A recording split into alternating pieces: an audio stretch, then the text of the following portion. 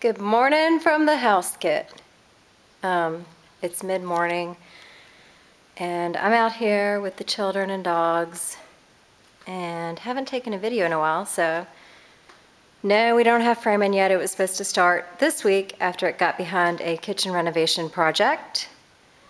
Then he was going to start yesterday, which is when we arrived, so we are actually holding it up, so he'll start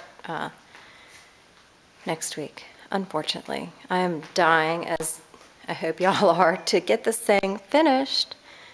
I love all the years that we camped out here, and I love this stage of it. It's really fun. I'll remember it forever, but give me my systems. But I still had fun today, taking a solar shower, and we're still pretty rustic, and it's still pretty fun. And yes, the children are still whiny. I even hooked up the tire swing high so that they couldn't get back off because they were driving me crazy, and they got off. That's because they're pirate children.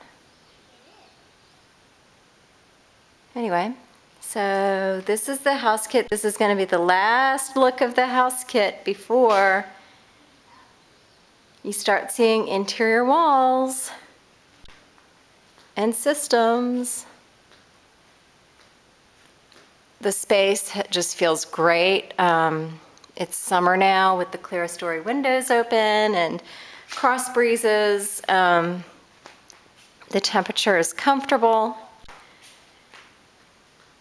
You just always feel a gentle breeze, and it's very comfortable. When we were camping here in the 1960s teardrop camper that we camped in for about 5 years, you would never see us out here this time of year because it would just be too hot, no shade, whiny children, ticks, and now this just takes us to just that gentle next step of where it's not such a harsh environment, and we can actually start enjoying the area more and starting to explore more in this historic area, because there's tons of things to do in Charlotte County and Appomattox.